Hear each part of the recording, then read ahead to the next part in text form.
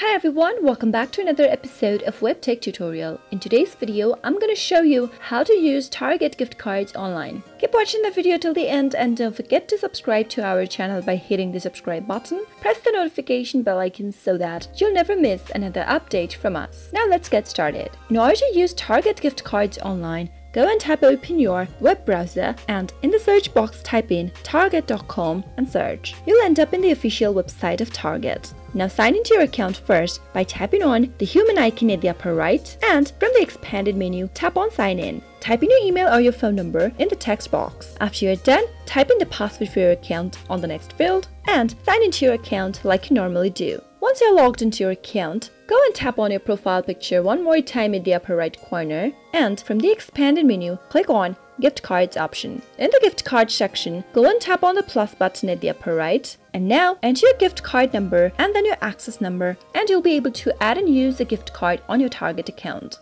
Type in your card number in the first text field. You'll be able to find your card number and your gift card. Simply remove the metallic strip on the back of your gift card to reveal both of the card number and the access number. Type it in the text box. Make sure to type in the correct one. Into the access number text field, type in your access number and finally tap on add in order to add and use your gift card on Target. That is how it is done. It's pretty simple and easy. I hope you found the video to be helpful. If you did, go ahead and give us a thumbs up. Comment down below in the comment box if you have a question or a feedback for us. I'll soon be back with more tutorial episodes. Goodbye till then.